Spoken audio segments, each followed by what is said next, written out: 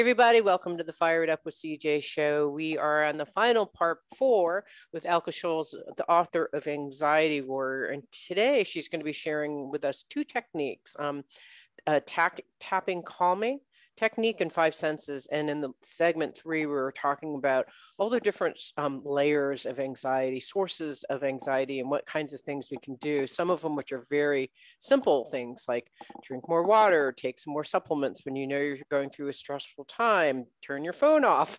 And then these are ones, and you at the tail end of that interview in part 3, it said, part of it is, our body can deal with stress and anxiety at, and you talked about a 10-point scale, 0 being like very calm, 10 being very anxious. When you're at the 2 to 3 level, you're probably okay. And so these are techniques, I presume, that get you from like maybe an 8 to 9 to a 2 to 3. Is that fair to say? Absolutely. And you know what, CJ, what we really want to do is get those strategies going before we get to that 8, 9, 10. Right. We definitely, just to remind everybody is when you start feeling uncomfortable, that's when you want to pull out these strategies. And we've mentioned lots, though we're going to focus on a couple here. And one of them, and I know we presented it a little bit, was this tapping your feet. And so what we can do is we can, you can do a shoulder tap like this, very gently. We can tap, side to side. Yeah, so it's just like, you're tapping your knees side to side. Absolutely. And you can also tap your toes back and forth as long as it's bilateral. What you're doing is actually stimulating the neural pathways. So what you want to do when you're doing this tapping is focus on, where have you felt calm in your life? So was it on a holiday? Perhaps it's something you have at the present. Maybe it's your own room.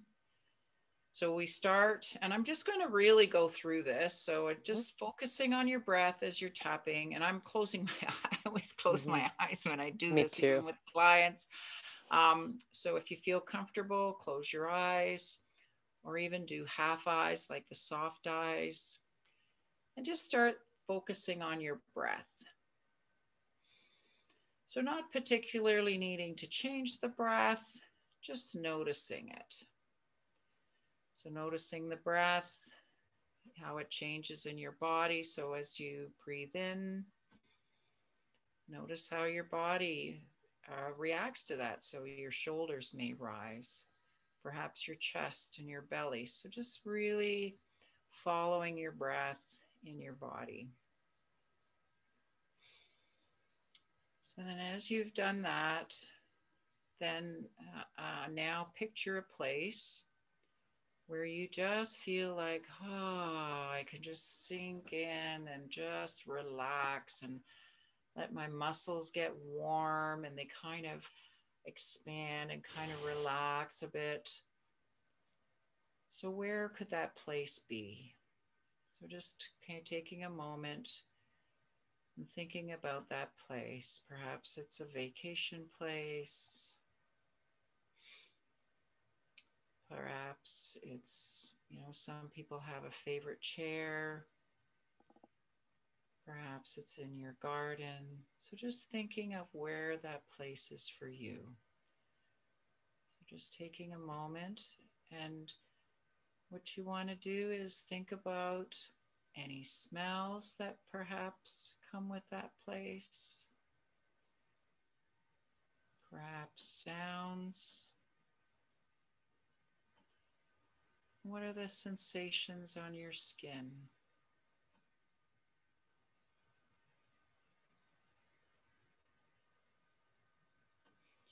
Maybe there's a time of day that's associated with this memory. Just being in that place and just going through your senses. Maybe there's a taste that goes with that. And just noticing your body relaxing. So this is your calm place. And we'll come out of it now in this exercise. Just know though that you can tap as long as you like. You can stay and visit this place as often as you like. And the interesting thing that you're doing is actually you're strengthening the memory for your body.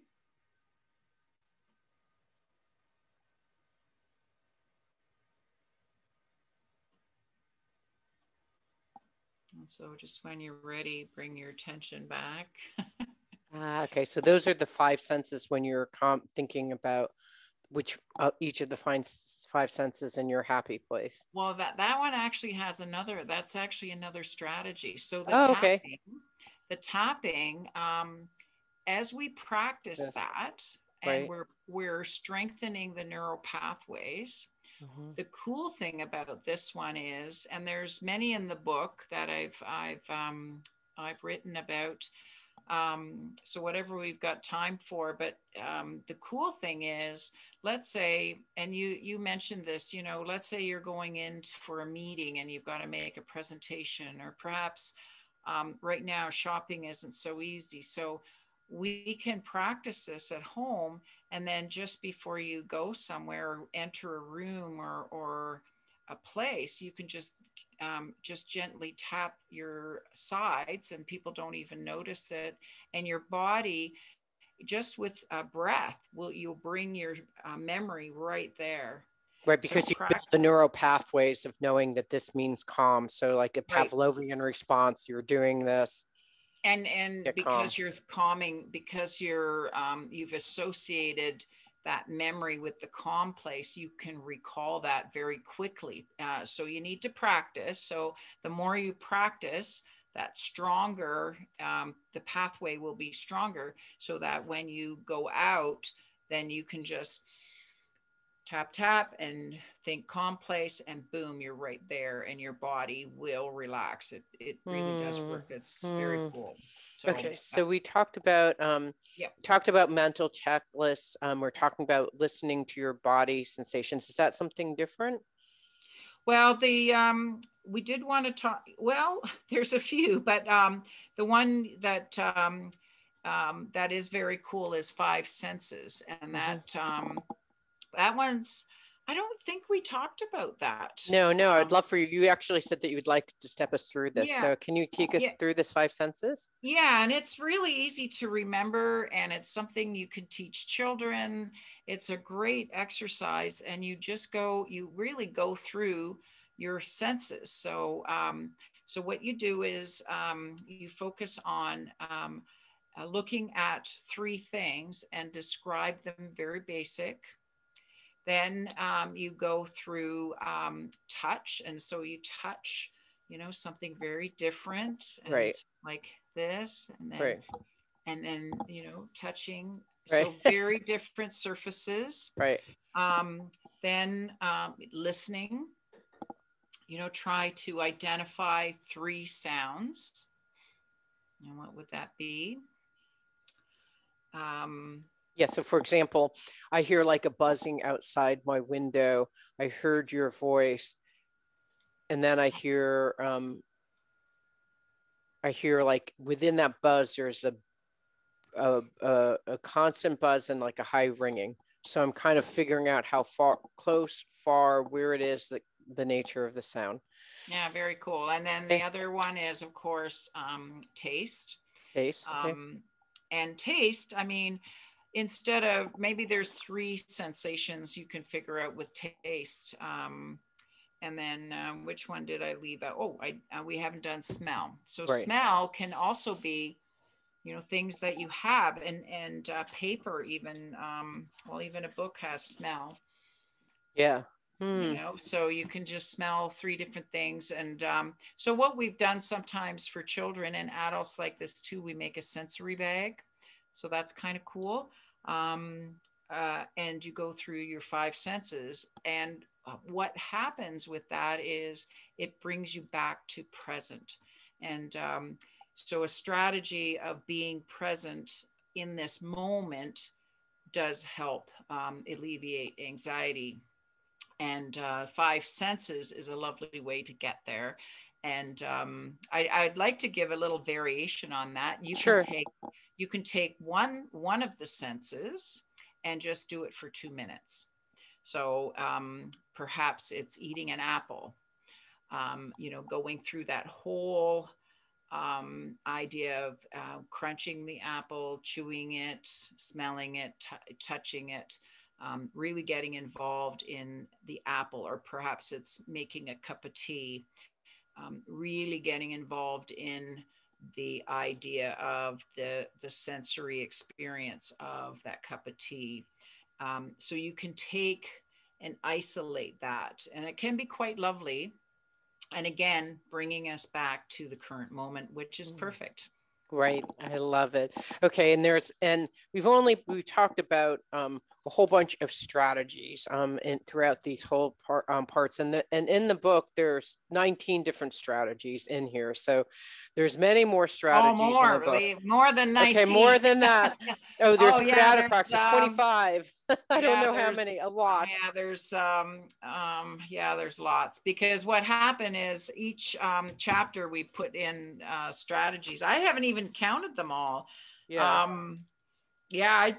There's lots. Okay, so the book is riddled with strategies. I don't know if there's 100, but there certainly is a lot there. Okay, and I think actually the key thing is, what I've noticed with anything is that you do one thing and then it doesn't work anymore. You get bored with it. So it's nice to actually have a whole bunch of different things to try.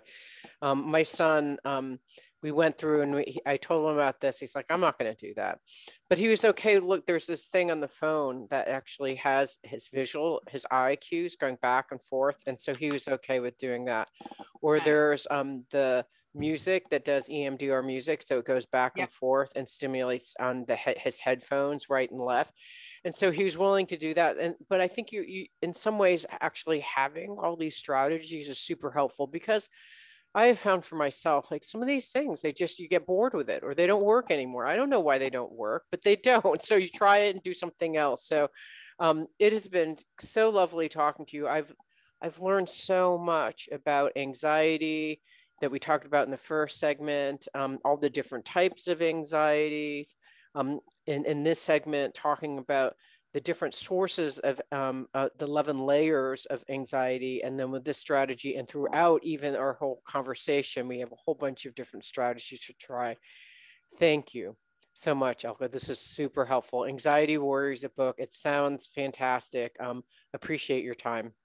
Thank you. My pleasure. So a privilege. Thank you.